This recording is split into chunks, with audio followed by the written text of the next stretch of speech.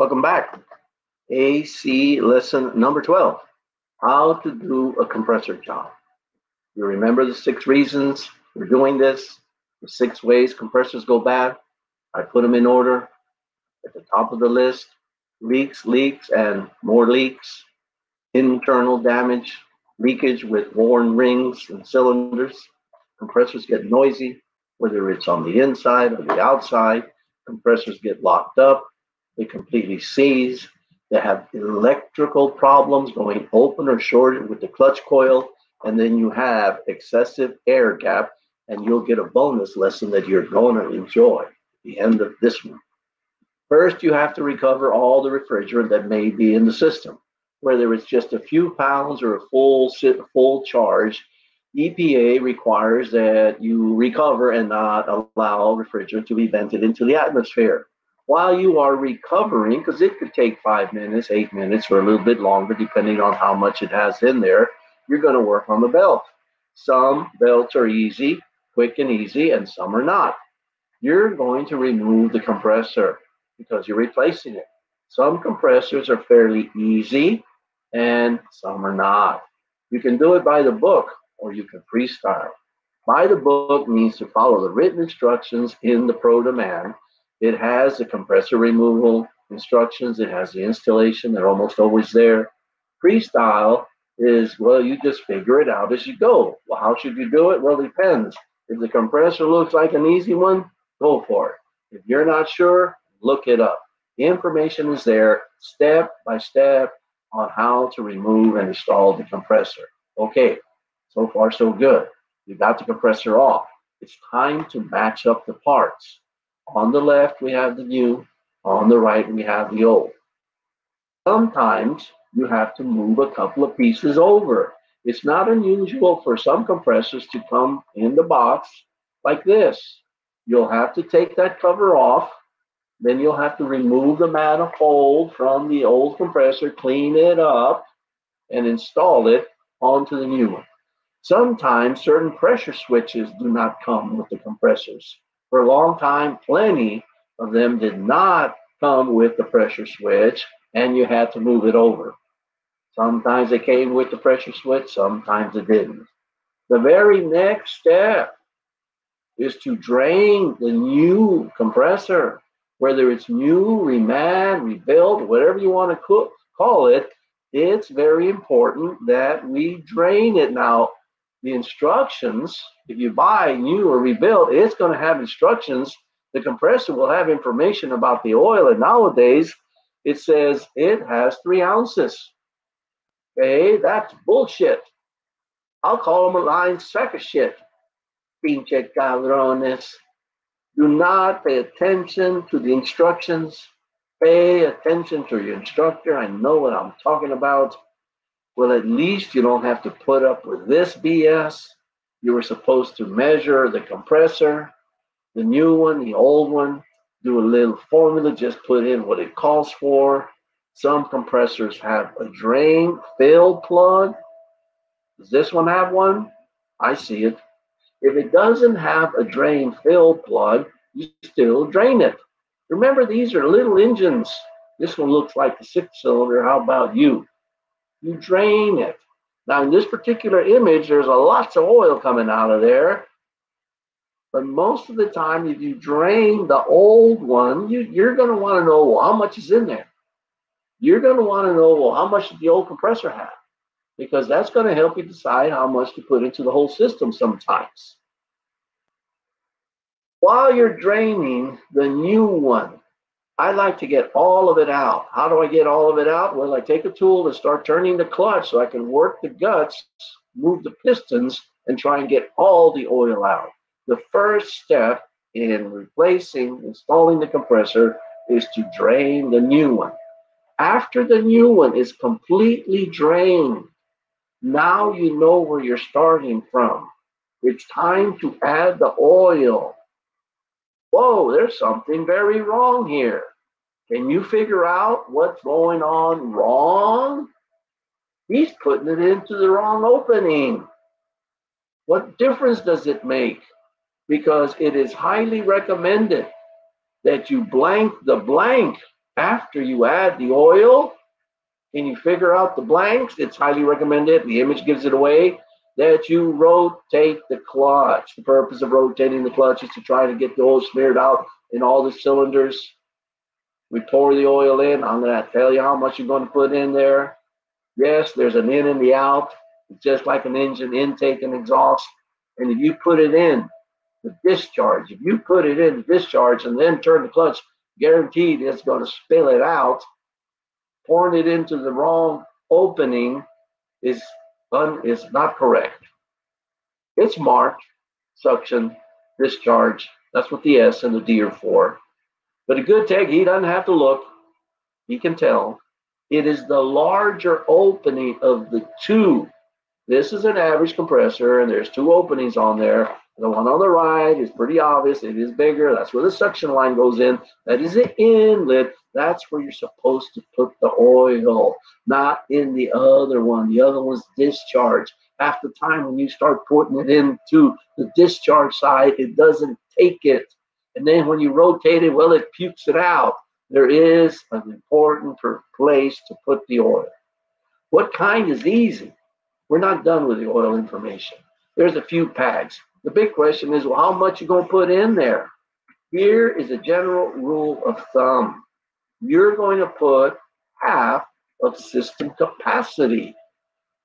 The vehicle has system capacity for the oil, system capacity for the refrigerant. The manufacturer provides specifications. The pro-to-man is easy to find. Well, how much oil does it call for? I'll show you how to do that when we get back to the lab. You're going to want to add one more. So the system takes 8, half of 8 is 4 plus 1 is 5. You're going to want to put 5 ounces. Don't be peachy with the oil. Be generous. That oil is good. I like that oil. Do not put a system capacity. Do not put all of system capacity in there. Anybody got an idea why? It's not a good idea to pour all of oil into the suction. The technical term is called hydrostatic lock. The nickname is liquid lock. Anyway, you're screwing it up. It's just like an engine. It is possible that one or two cylinders gets too much oil, and then when you start it up, it's going to damage it. So where do you put the other one? The other half of the oil? Well, if it has an accumulator, that's where you're going. If it has a dryer, it's a big maybe. The idea is you want half in the compressor and half somewhere else, because that's the way it really operates. While the system is operating, approximately half of the oil capacity is going to kind of in and out of the compressor, while the other half is circulating. If you have the accumulator, you're going to pour the other half into the accumulator. Dryers, they take a little longer. The opening is a little smaller. This is not going to work. On those dryers that have the cartridge, usually the plug is on the bottom, and no, you're not going to be able to do that. So how you're going to do it? I suggest to put it into either a liquid line or discharge hose somewhere. After you have added the oil, you're going to put the caps back on or something to keep them from what? So you don't blank any. You're in the installation of the compressor, no telling what angle you're going to have to put it on so you don't spill any. The next step, before you connect the hoses, is to lubricate the seals. All seals and O-rings go lubricated. The oil is very important. Again, the oil is important for many reasons. It's part of the sealing process. Whether it's an O-ring or a seal, the oil is part of the sealing process. Without the oil, it's probably not going to work. Installing them dry is going to leak sooner or later. Putting the oil will help to prevent damaging, cutting, rolling. It makes for easier installation when it's time to get the O-rings to mate up. It's the professional way. Do it right. Don't do it the other way. You connect the hoses to the compressor. Okay. Now it's time to get the accumulator or dryer ready. Important information. The drying element, whether it's an accumulator or dryer, should be absolutely the last part to put on. After you've put on the compressor, the hoses, the lines, the valves, and after you've connected everything, after you have the seals lubricated, you have the tools ready, because when you open up the drying element, and there's three versions of it: accumulator, dryer, and cartridge. When you uncap, unseal, open package, you're going to be in a hurry. The faster you put that on, the better. If these guys are exposed to the air, they're going to absorb moisture. You might get away with it for a little bit, but I swear the faster you put them on, the better. So be ready and don't uncap them and don't open the package until you are absolutely ready after the drying element has been installed. No, you don't have two choices. You only have one. Or yes, you do. You either use nitrogen or nothing. You do not put shop air at this time. This is the time to be professional and put the nitrogen.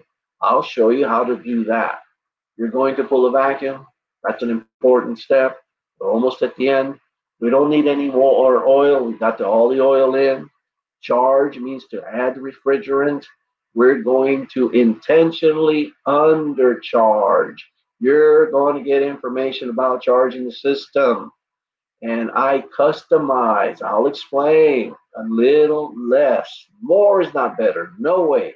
Adding more refrigerant is going to make it hotter. And you may not believe me at this time, but adding a little less is going to make it colder. Stick around. I'll explain it during principles of refrigeration. All right, you got the Freon in. Start the engine. Turn on the AC. Let's look. Let's listen. Let's feel. Let's take some measurements. Let's take a look at the blue. Let's take a measurement on the red.